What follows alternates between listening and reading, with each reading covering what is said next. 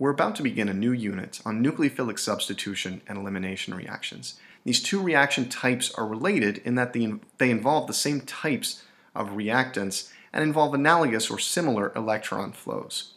The beauty of nucleophilic substitution and elimination is that they provide a wonderful, rich context to apply the principles that we've seen in previous lessons in order to deepen our understanding of the link between organic structure and reactivity. Structure and reactivity are related. This is why we can use drawings, reaction schemes that include only information about structure to make predictions about how reactions will occur. And we're going to do that a lot in this series of lessons. Specifically, we're going to make predictions about whether substitution or elimination will be preferred.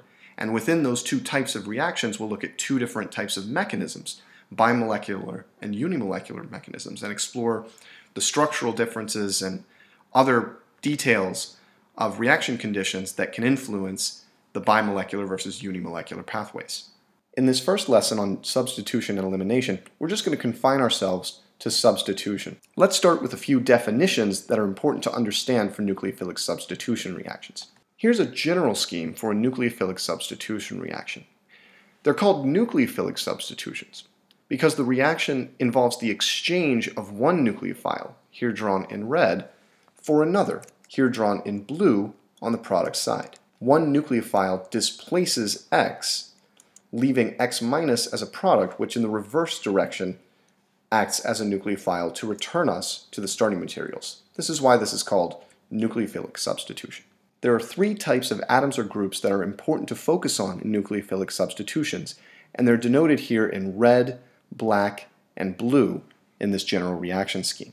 The electron pair donor, the reactant molecule that donates a pair of electrons to form a new bond to R in the product, is known as the nucleophile. In this general scheme, the nucleophile is drawn in red. The atom that accepts the pair of electrons from the nucleophile, in other words, where the curved arrow ends that starts from the nucleophilic lone pair within the nucleophile, is called the electrophile. In this general scheme, the electrophile is R. R may be part of a carbon group, it may be a carbon atom, or it may be some other type of heavy atom, for example, sulfur or phosphorus.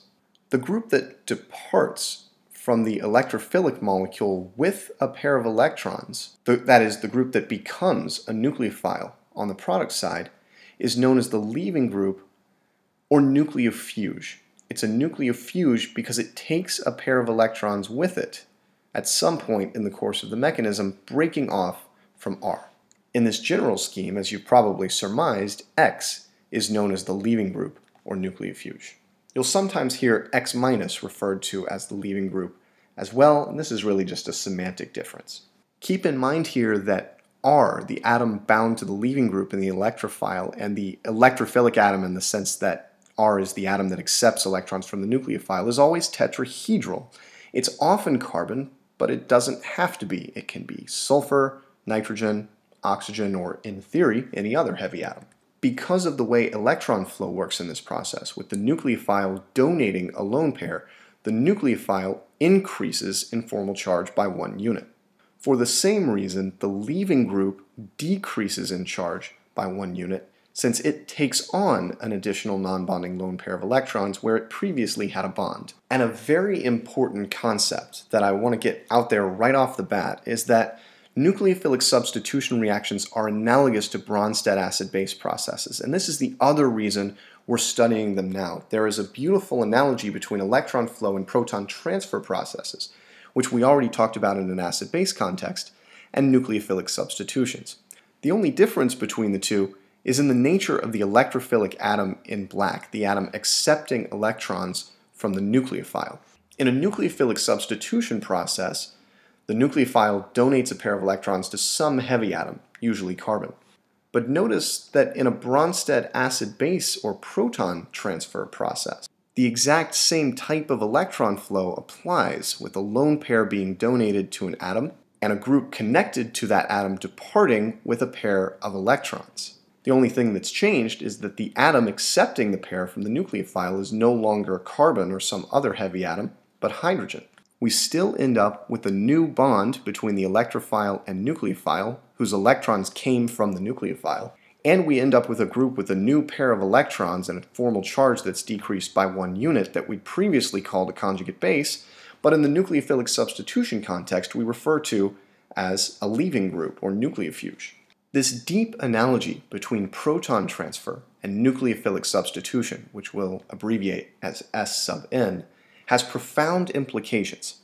It means that we can use ideas about the basicity of the nucleophile to make predictions about nucleophilic substitution reactions. We can also use ideas about the acidity of the conjugate acid of the leaving group to make predictions about nucleophilic substitution reactions. We'll see how these work in more detail later. For now, I want to impart on you the importance of this analogy between proton transfer and nucleophilic substitution. It allows us to use foundational ideas, most importantly the equilibrium acid-base properties of the nucleophile and leaving group, to make predictions about nucleophilic substitution processes. Nucleophilic substitutions are an excellent way to establish bonds between a heteroatom, which acts as the nucleophile, and a carbon, which acts as the electrophile. The products of these reactions often contain an electronegative heteroatom bearing a single bond to a carbon atom. However, we can use reactants that contain nucleophilic carbon and electrophilic carbon to establish carbon-carbon bonds as well.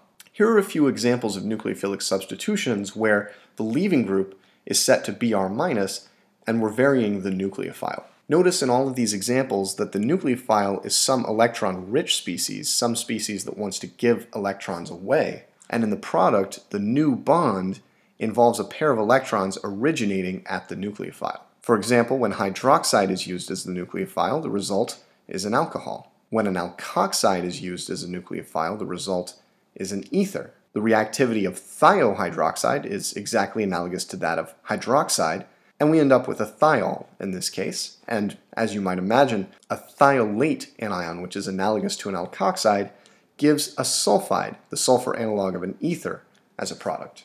Acetylide anions are commonly used as carbon nucleophiles in nucleophilic substitution reactions, and the product in this case is an alkyne, where the new carbon-carbon bond is a single bond that has come from a lone pair in the original acetylide reactant. Cyanide is a nitrogen analog of an acetylide anion and leads us to a nitrile product containing a carbon-nitrogen triple bond. Halide anions are commonly used as nucleophiles as well and leave us with alkyl halide products, a different alkyl halide from the one we started with. And finally, this last nucleophile looks a little bit odd, but notice that on the terminal nitrogens, it's negatively charged. This is the azide anion, and when this reacts in nucleophilic substitution reactions, the result is an alkyl azide.